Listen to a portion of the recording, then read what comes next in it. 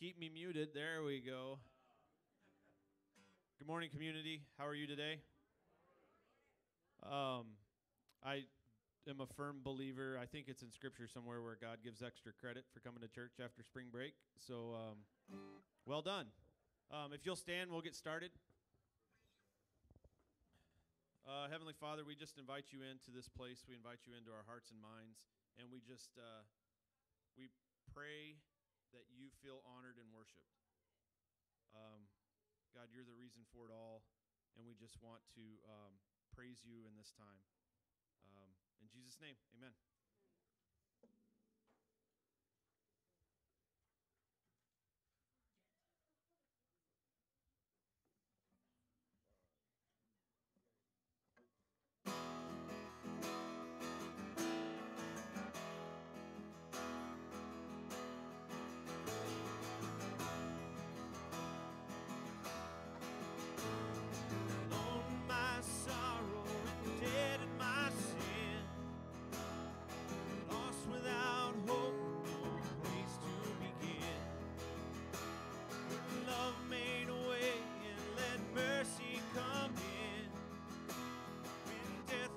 Arrested and my life began. Ash was redeemed, only beauty remains. Orphan heart was given a name. My mourning grew quiet, my feet rose to dance. When death was arrested and my life began.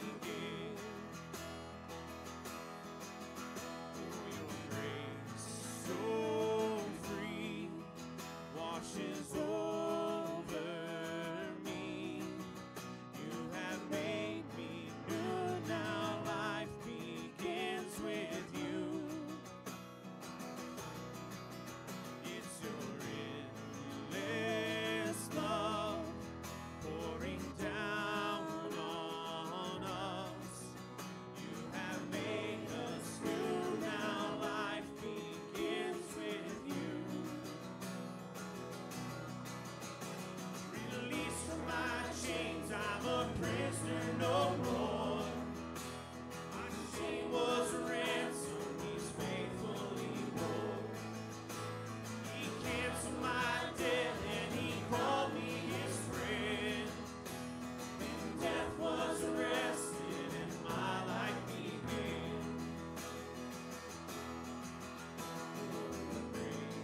So free washes over me.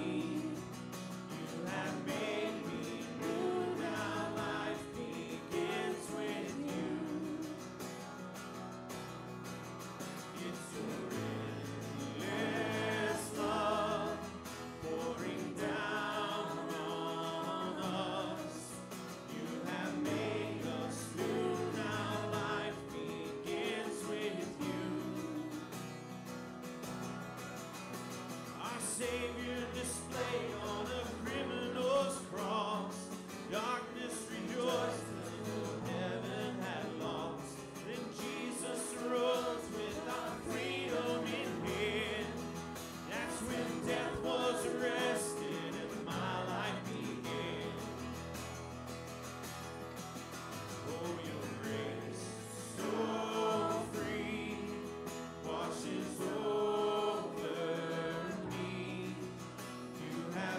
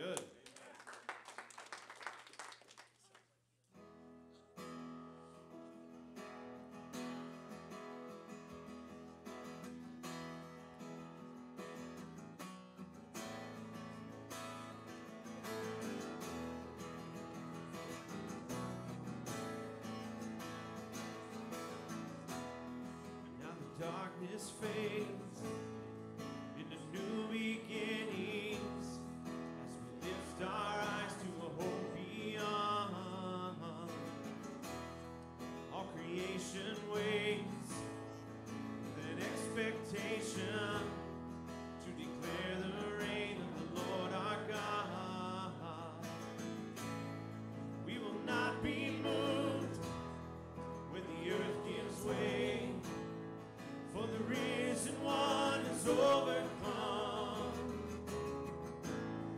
And for every fear, there's an empty grave, for the risen one is overcome.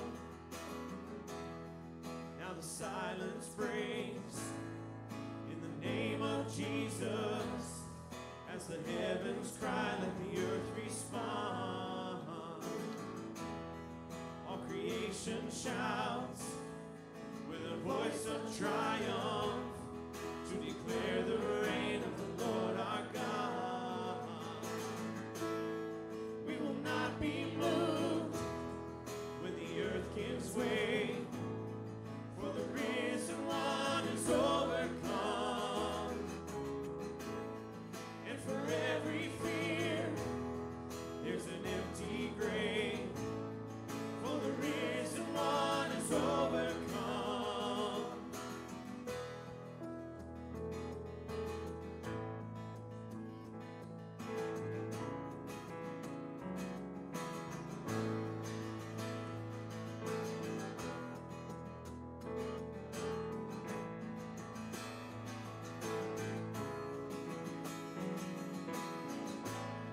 He shall reign. He shall reign forever. Strongholds now surrender. For the Lord our God has overcome. Who can be against us? Jesus our defender. He is Lord and he has overcome. He shall reign forever. Strongholds now surrender. For the Lord our God has overcome. Who can be against us? Jesus our defender. He is Lord and he has overcome. We will not be moved when the earth gives way, for the risen one is overcome. And for every fear, there's an empty grave, for the risen one is overcome.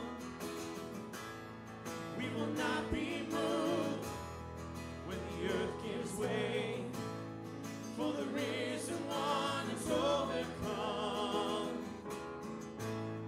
And for every fear, there's an empty grave, for the risen one is overcome.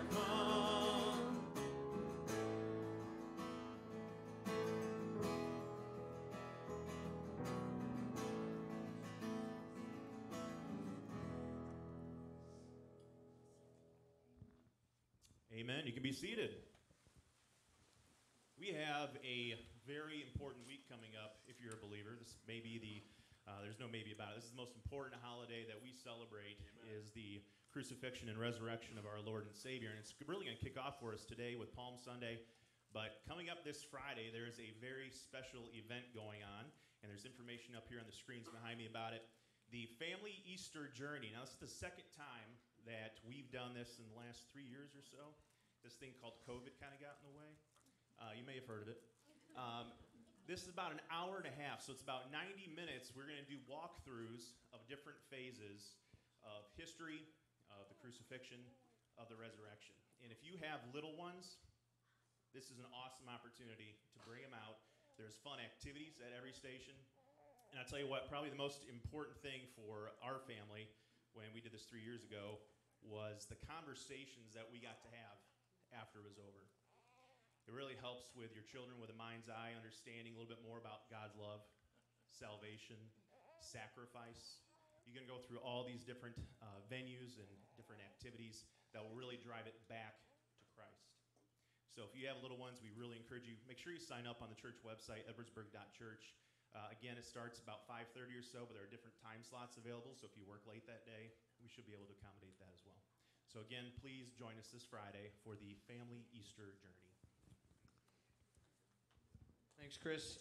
Just a couple more announcements. With our celebrating this week with Easter, we actually have Easter next Sunday. And that is, as Chris said, the most important holiday we have. And we would love for you to join us for breakfast starting at 9:30. And then a service right after that at our regular 10:30 time. We would also love for you to invite anyone and everyone that you could to come and join us for that breakfast and for that service. So your neighbors, your coworkers, things like that. Invite them. This is going to be a great opportunity for them to come and hear what we're all about and why we believe what we believe on Easter Sunday. Just to conclude with a couple more announcements. Starting next week, we have small groups that is coming up. And with our small groups, if you're not a part of one of those, it's an opportunity where we get together in smaller settings in people's houses or some of the groups meet here at the church. And we discuss the sermon and we grow together. If this is something you're interested in, please come see me. I will love to explain to you more about it and get you signed up with one when there are different nights of the week, so one that works for you. And then finally, our SOS youth people, we are going to this. This is an opportunity we have to serve the community and church body. You can help us out by providing individual bagged chips for this. They have asked us, part of why it's so cheap for the kids to go is that the food is donated. So if you guys would not mind providing some of the chips for that. Let me pray, and we will get back to worshiping. Lord, thank you for today. Thank you for the opportunity we have to be here celebrating Palm Sunday and celebrating what you have done for us as we go throughout this next week. I pray that our hearts are prepared through this worship to hear the words that Dan has to say to us today. And I pray this in your name. Amen.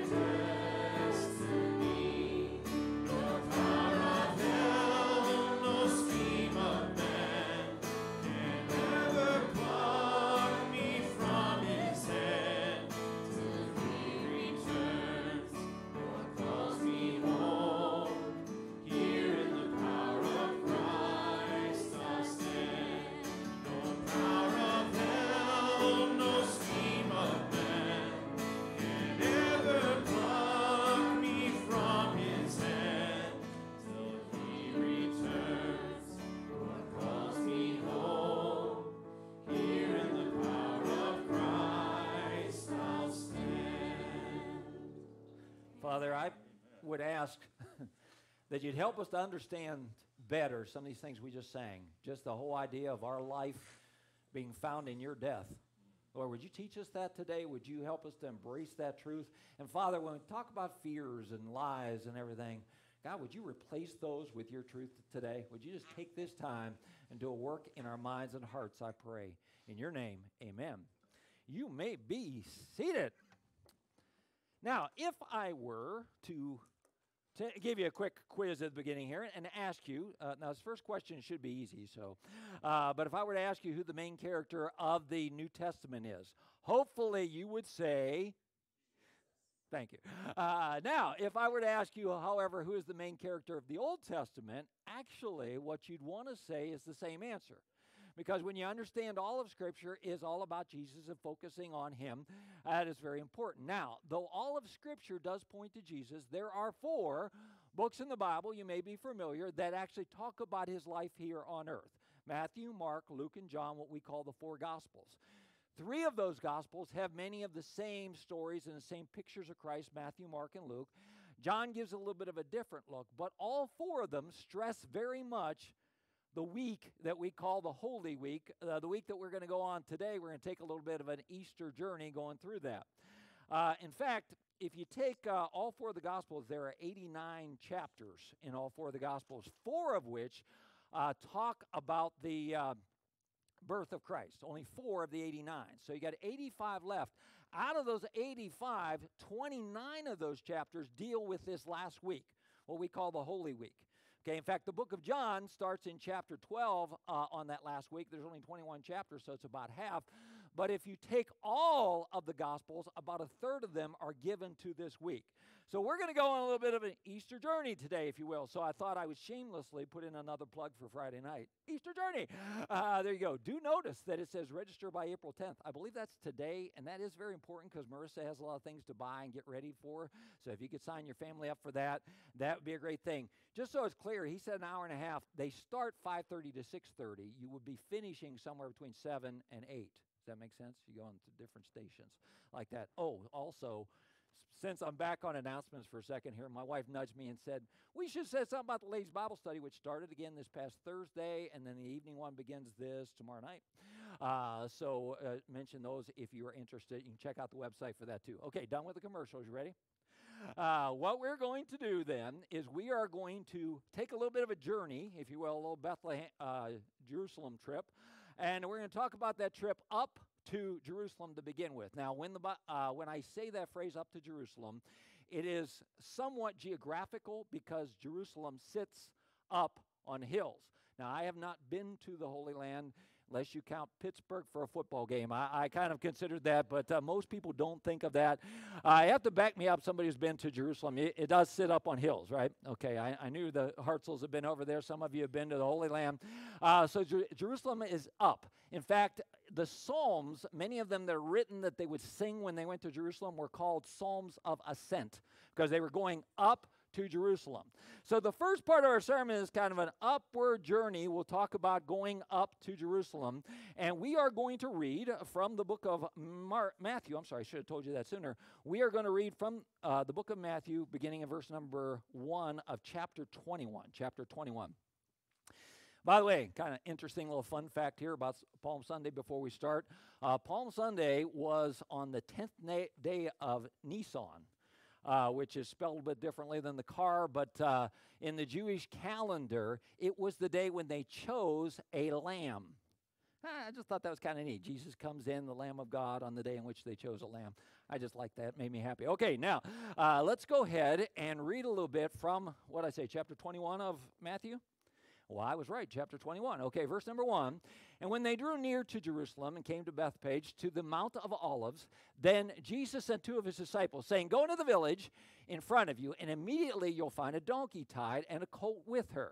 Untie them, bring them to me. If anyone says anything to you, you shall say, the Lord needs them, and he will send them at once. They took place to fulfill what was spoken by the prophet, saying, say to the daughter of Zion, behold, your king is coming to you, humble and mounted on a donkey, on a colt, the foal of the beast of burden. The disciples went and did as Jesus had directed them, and they brought the donkey and the colt and put on them their cloaks, and he sat on them, and most of the crowd spread their cloaks on the road, and others cut branches from the trees and spread them on the road. I'm guessing palms. I don't know why I thought that. And the crowds that went before him and that followed him were shouting, Hosanna, which is save us now, Lord, save us now. The Son of David, blessed is he who comes in the name of the Lord. Hosanna in the highest. And when he entered Jerusalem, the whole city was stirred up, saying, who is this? The whole city stirred up. And the crowd says, this is the prophet Jesus from Nazareth of Galilee.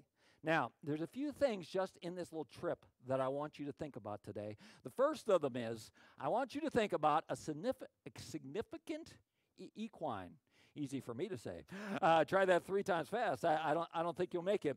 But I did want you to think a little bit. There's a lot of, you could make a whole sermon about donkeys.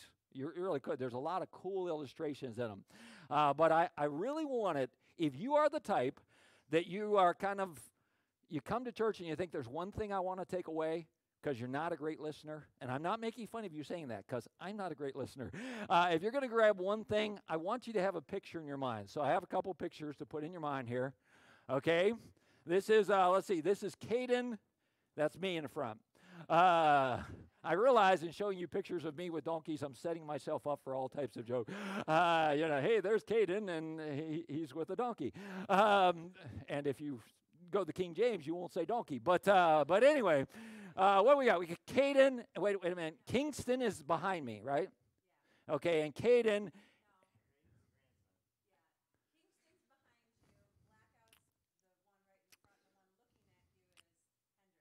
Hendrix. I thought the big one was Hendrix. Okay, but anyway, there we are with our donkeys, and there's a picture of that is Kingston. So you could say there's Kingston and a donkey, if you want to say it like that. But I just thought it'd be a little weird. Like I said, there's so many cool things about donkeys. All these donkeys are what they call Jesus donkeys. They have a cross on their back. I don't know if you've ever seen that. Kind of neat. The whole idea of him coming on a donkey, though, is one that I want to stick in your mind here a little bit. Oh, by the way, here's another little fun fact. I was double checking this today. Not that I didn't believe you, Dave, but he was telling me how these donkeys are these incredible herding, that's not the right word, protecting animals. They have that instinct. And so I was double checking you a little bit. Apparently, they're considered to be the most protective animal. They'll beat the snot out of a coyote or even a mountain lion in protecting the herd. What's that? Okay. Okay. But anyway, there's got to be a sermon in there somewhere. That whole idea that Jesus came on a donkey and a protector and everything like that. There definitely is the idea, and we quote it from Scripture, that the donkeys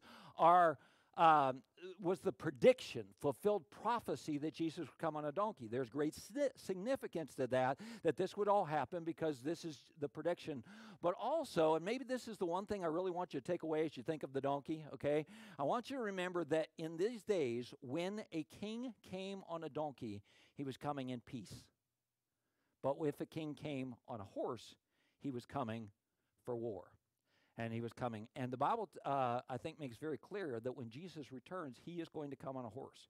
He's going to come in judgment. So the message that we need to get is we need to receive his first coming as he comes as the Prince of Peace and makes a way for man to know peace with God only through Jesus Christ. Okay? So I want you to get the significance of the donkey to start off with. No more goofy pictures for you, but I do have a second idea I want you to look at. Jesus, at this time, for this crowd that flocked to him, was a refreshing change. Okay?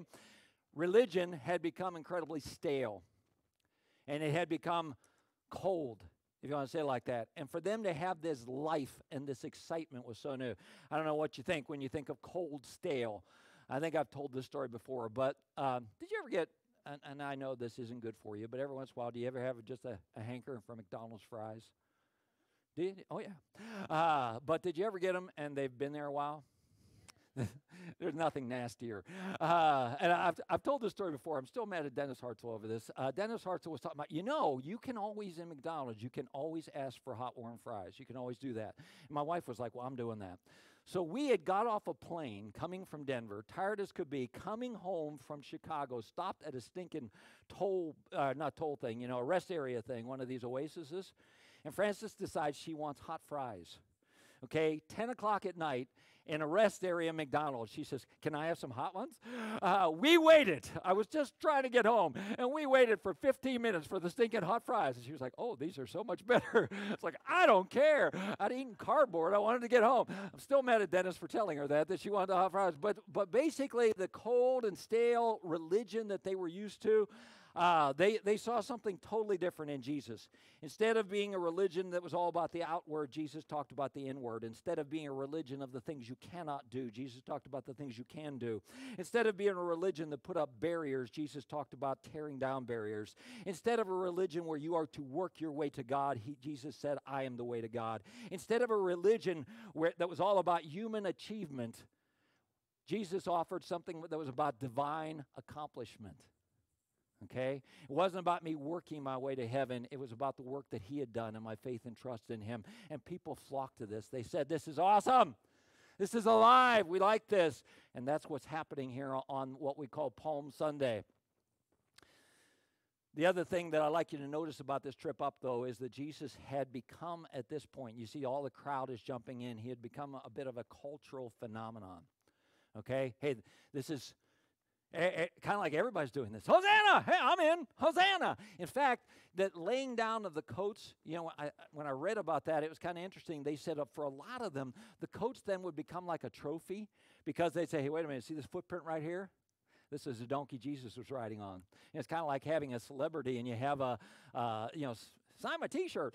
Okay, no, step on my coat. They didn't have pens with you. So it's a crowd that is driven by just the excitement.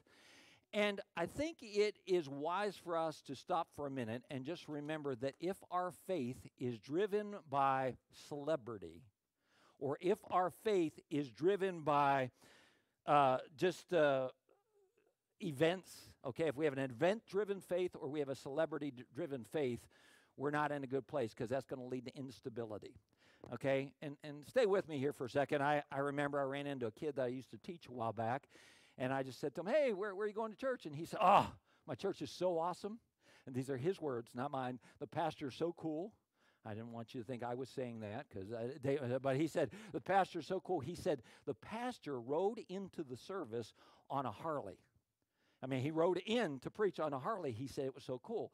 Now, I'm not, honestly, I am not mocking that. In fact, someday I might do that. I might come right up this alley. Okay, you're not believing that? How about a moped? You go a hover round? Maybe we can get a hover round. That day's coming. But anyway, I don't really plan on that. And I'm not really mocking folks who do things to make church, try to, know what I'm saying. It's not my business to criticize what other people are doing in the name of the gospel. But it is my business to say, be careful. Okay? Honestly, the day is going to come, I realize, where most of you are going to go to a church and I'm not going to be your pastor. Whether it is because you're here at Community and I'm gone, or whether it is because you move on to a different church or you move on to a different town and you find a different church, you're going to have a different pastor. So I feel in shepherding, again, my job is not to attack what other people are doing, but my job is to caution you. And I do want you to always be leery of event-driven faith and celebrity-driven faith, okay? Because we are drawn to that. Okay, we're drawn to that. Hey, whose church? What church you go to? I go to so-and-so's church, and it's all. A lot of times, it's all about that person. It's all about that. So we need to be careful of that because that is the crowd of Palm Sunday. Now, I want you to think with me for a second. Okay, what in the world happened? Okay, on Sunday of our week, the crowd is Hosanna, praise Him, right? Hosanna, save us now, King. Here's my coat down, for you. Here's the palm branches down for you. We worship you. What in the world happened to get to the place where later on in the week they're not yelling Hosanna? What are they yelling? Crucify him. And I think Scripture, if we kind of piece together some things, we can go through and we can see some specific things that happened that brought them down. So we're going to talk about the second part of our journey, saying we're going down to unbelief. And I wanted to show you in Matthew 26 now, verse number 61, they said of Jesus, this man said, I am able to destroy the temple of God and to rebuild it in 3 days. This is about the time they're going to crucify him. Here's an accusation. This man said, I'm going to destroy the temple, and in 3 days I can rebuild it. So this is how they attack Jesus. But I want to show you a different verse back in John chapter 2, verse number 19, and see that this is actually what Jesus said. Jesus said, destroy the temple. If you destroy it, I will raise it up in 3 days. He wasn't talking about the temple of Jerusalem that he was going to rebuild brick by brick. He was talking about his body. He didn't say rebuild. He said raise.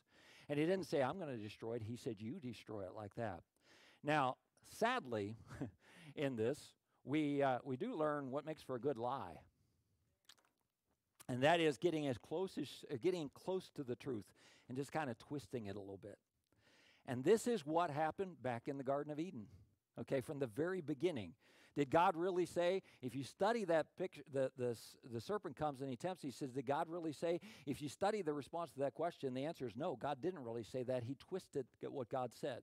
And that's what happens over and over again. And I think the first thing it would do us well to look at, if we're realizing that our faith is sliding, it's heading in the wrong direction, we're going downhill, is to realize that one of the things that will bring us in that direction is if we are believing lies. We're believing a distorted truth. That song that we sang about fear is a liar was so good because it brought some of those lies to bear that we believe. Okay? And when we get that wrong thinking in our head, and how often we need to have some anchors of truth. We need to have the verses that we believe. We need to be striving to be daily in the Word of God reading and weekly in the Word of God hearing, because we need the truth in our life, because the lies are going to come to us. So a friend of mine sent me this week sorry, I'm a little slow on my phone here, but he sent me a little thing that I thought, I need that. And this is I have some things I call my anchor truths that I write in the front of my journal. And he sent me this one. He said, my main job, listen to this, my main job is to live with a deep contentment, joy, and confidence in my everyday experience and life with God. Everything else is job 2. He said, my main job is to live trusting God, glorifying Him because I trust Him, because I walk with Him, enjoying Him, rejoicing in that. That goes back to the old catechism, the purpose of man, to enjoy God and glorify Him. Okay, or I got that reversed, but it's that idea. And this truth, becomes an anchor that I have to run to. And I have some of these written in the front of my journal that are like, hey, every once in a while I need to go back and reread these truths. Why? Because we are bombarded with lies. We're bombarded with lies about ourselves, about God, about life in general all the time. And one of the reasons, and one of the ways that Satan is going to shake our faith is with distorted truth. A second thing that I want to, move. Oh, by the way, remember too what they said in that last verse we read earlier, what they said about Jesus? He's a prophet. It's a great example, again, of distorted truth. He really was not a prophet, just a prophet. But that's one of the reasons, that's one of the things they still say today about Jesus. Oh, he was a prophet. He was a good man. He was a great teacher. Okay, great. But Jesus said very clearly, I'm the Son of God. Okay? And if we can twist it around to those other things, we can lead people down the wrong road.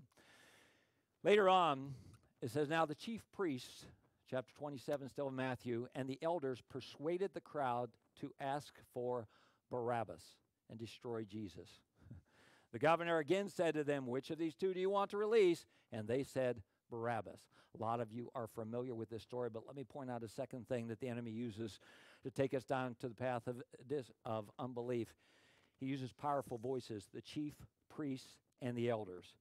So I encourage you, just again, when we talk about the whole idea of we have a celebrity culture, we go after celebrities. I don't know if you remember one time I looked up the top 10 people who have followers on Twitter, it's all these people who have nothing, I'm sorry, but they have nothing to do with God. They're either great athletes or they're great musicians.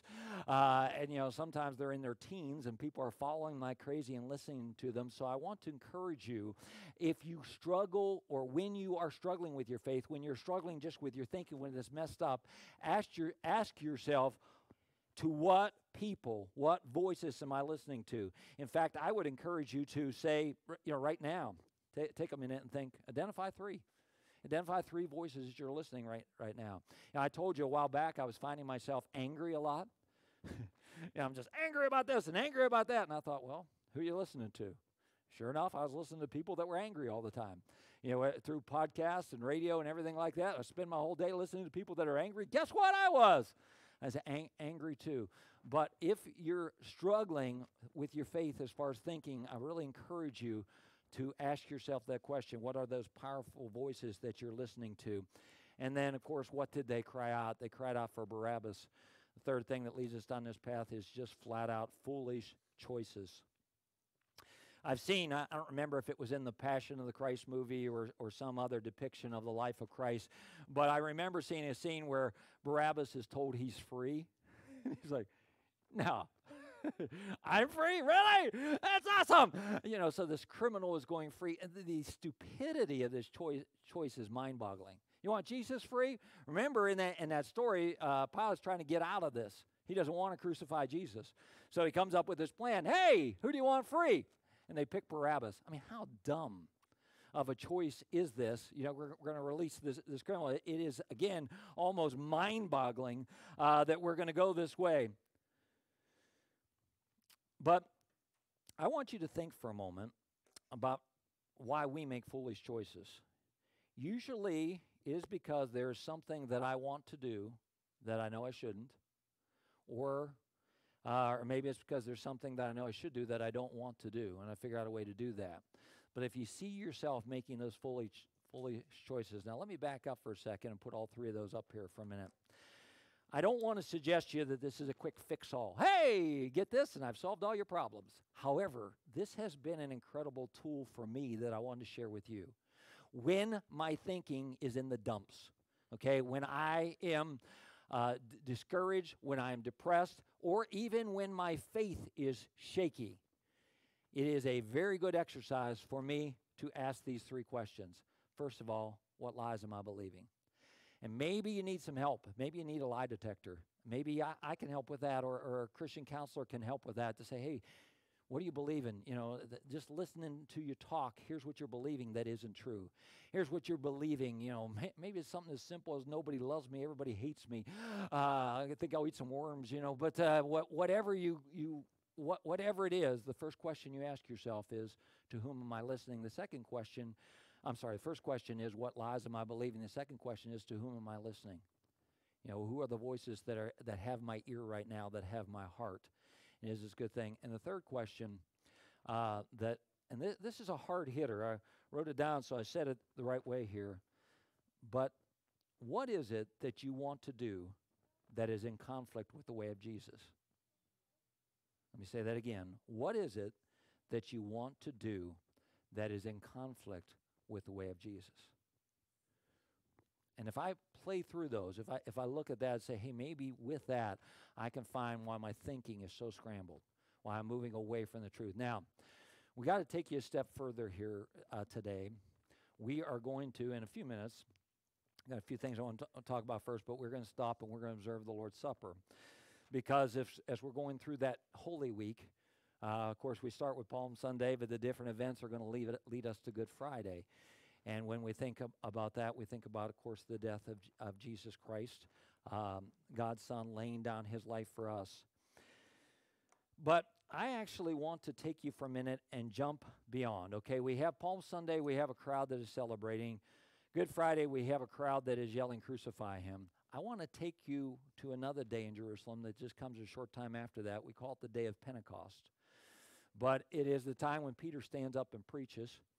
And the Bible says that 3,000 people were converted. They were profoundly converted. And their life was changed to the place where they are baptized, they are joined in the church, they are plugged in. In the book of Acts chapter 2, verse number 36, where Peter is wrapping up his sermon. Listen to these words. He says, "Let all the house of Israel therefore know for certain." I always love that phrase. Let everybody know for certain. Okay, this isn't, hey, we hope this is true. This is the God who cannot lie. Let all the house of Israel know for certain that God has made him both, listen to these two words, Lord and Christ.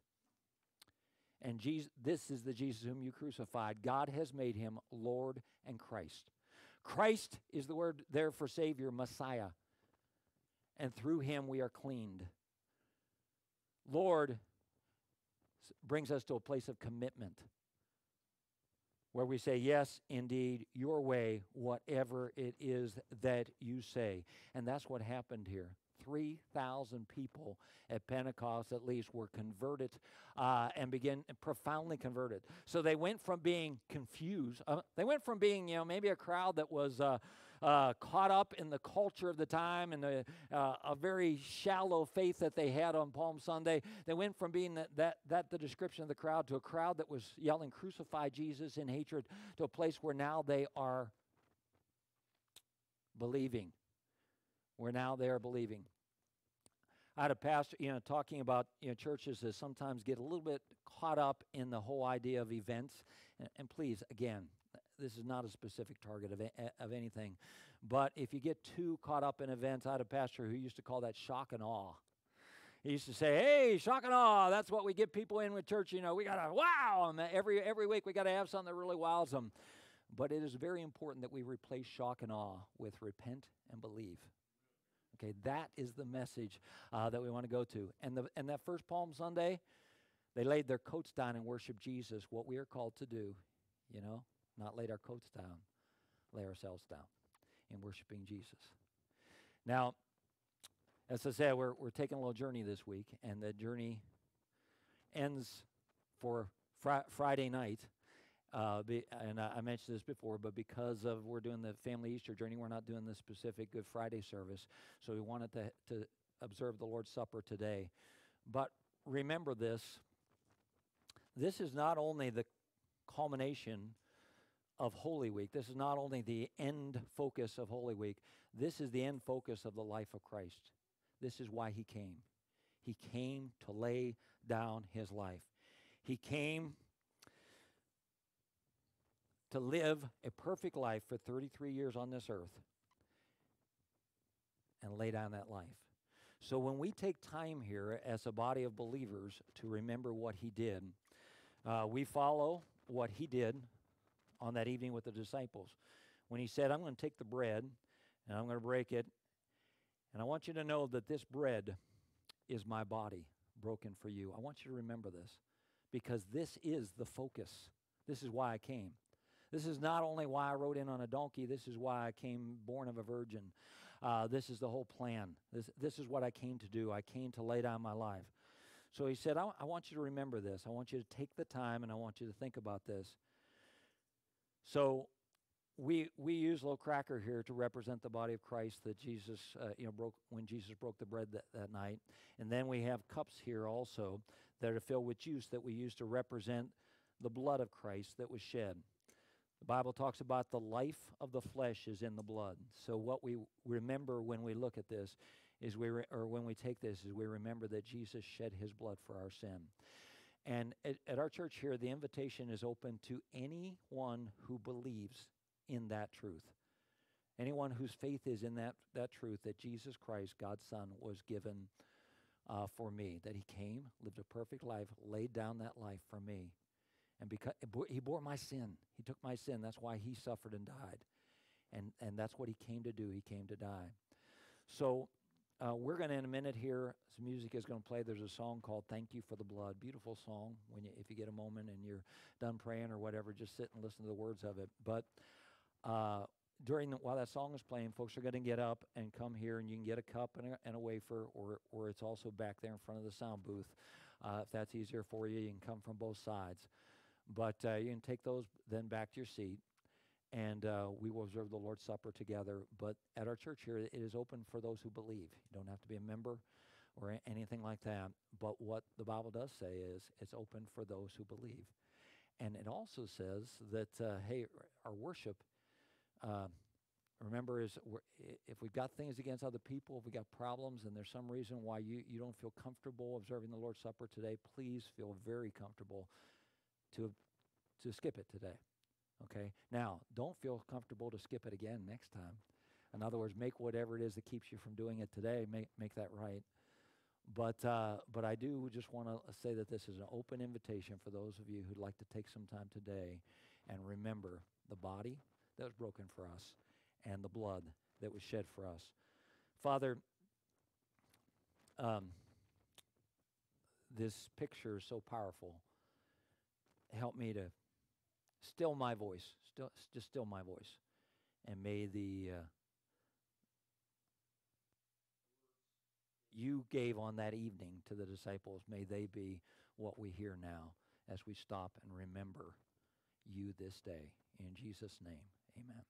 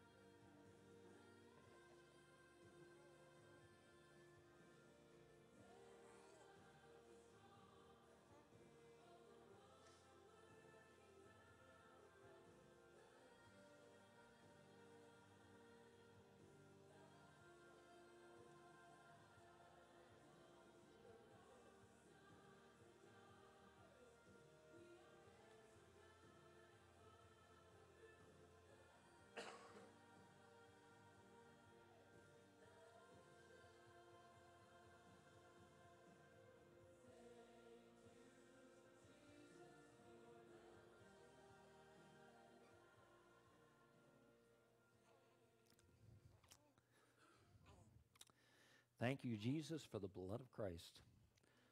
Nothing stronger than the wonder-working power that gives us life through his death. For on that night when he was betrayed, Jesus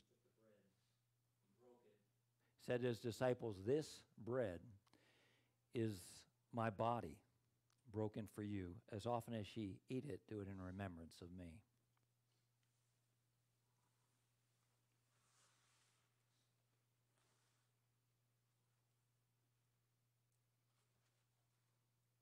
Afterwards, the scripture says he took the cup also.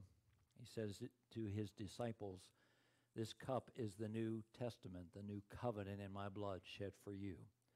As often as you drink it, do it in remembrance of me."